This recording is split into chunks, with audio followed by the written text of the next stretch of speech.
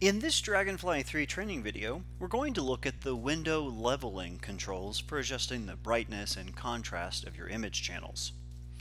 For this demonstration, I've chosen a dataset which is a micro CT scan of some rabbit bone with a titanium implant. Ordinarily, when you first load data into Dragonfly, what you'll want to do is adjust the brightness and contrast so that you can see the salient features in your image. In this case, you can probably already see the titanium, but because it is so bright, you might not see the rabbit bone in the background. The tools you use for adjusting the brightness and contrast so you can see both the rabbit bone and the titanium, those controls are found here in the window leveling control panel. The first button you should be aware of is the button that puts you in the leveling state. This button here will put me in the leveling state. Now, when I drag vertically, I increase the brightness or decrease the brightness. When I drag horizontally, I increase the contrast or decrease the contrast. I can drag diagonally for both effects simultaneously. When I drag the mouse, you can see this widget is updating. This is the histogram of my image intensity pixels. So my pixels have a range, let me click the reset button, a range from 0 to 3085. As I increase the brightness, you see that what's happening is all of these pixels are being rendered and everything above this intensity is being rendered as completely white. Notice that I'm on a logarithmic axis for my Y. If I click this off, you can see that most of my image intensity pixels are these over here. That's because the titanium itself makes up a small volume and most of the volume is made up by the air and the rabbit bone. But what you notice is you can drag these edges so that you can tell Dragonfly, I want my brightness or my lookup table mapping my colors on screen from this value, which is currently 148, to this value, which is 551. What happens is everything below this value gets rendered, in this case, as completely black, as dictated by my LUT.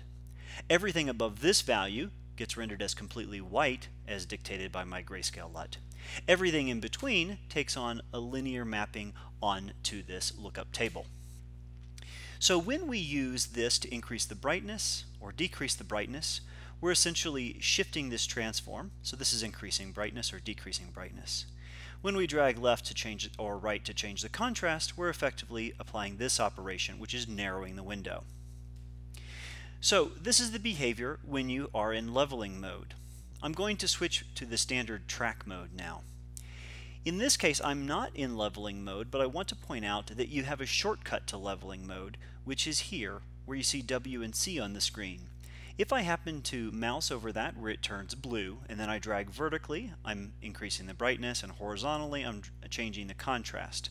As soon as I release the mouse, I'm back in track mode. You can also see the same thing down here as indicated in the status bar for my current state.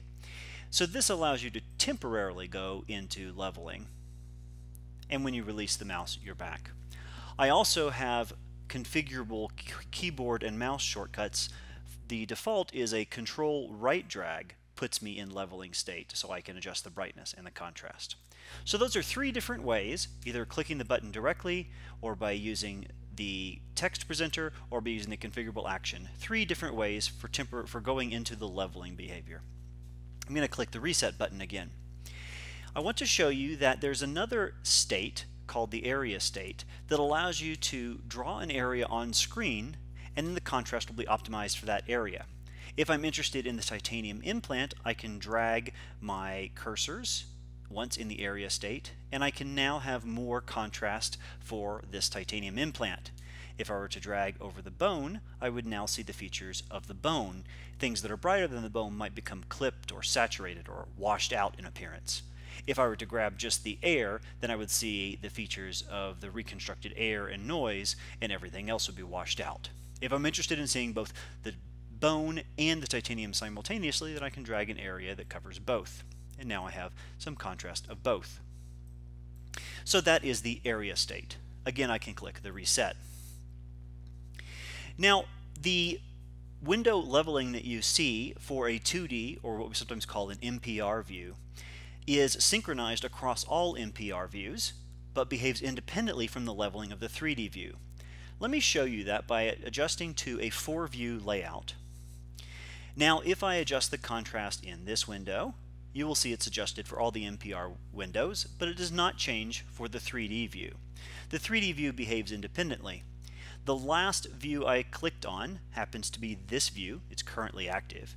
If I click once in this view, now you'll see the window leveling state for this view.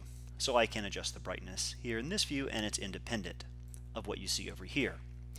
Now let me double click in this view because there's another feature we haven't yet looked at in the window leveling control panel. I want to expand my advanced controls. You see here there are some other features. I want to draw your attention to zoom.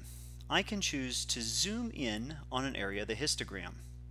What I'm going to do is I'm going to go back to this behavior, which allows me to change the width or the contrast. And now you see that I have a narrow band, but I'd like to zoom in on the histogram in this area. So what I will do is I will pan the histogram, and then I will zoom the histogram. And now you can see I have more detail in the histogram. I'm also going to switch back to the logarithmic, and I'm going to switch back here, and now I can start making adjustments. And you can see that I have a lot of fine detail. And now you can see I have a 3D rendering that shows me both the bone and the implant. So I can drag this to increase the brightness and contrast, and I can do this to adjust the contrast as well. I'll go back to the track state. So you see you can take advantage of this. If I click the reset behavior here, the reset button here will reset what I see, but it won't change the current boundaries. So it'll reset the zoom of what's showing here, but it doesn't change the actual boundaries of my current window. So what we've seen here is there in the window leveling widget and control panel, you have the leveling state, the area state, the ability to reset back to the initial.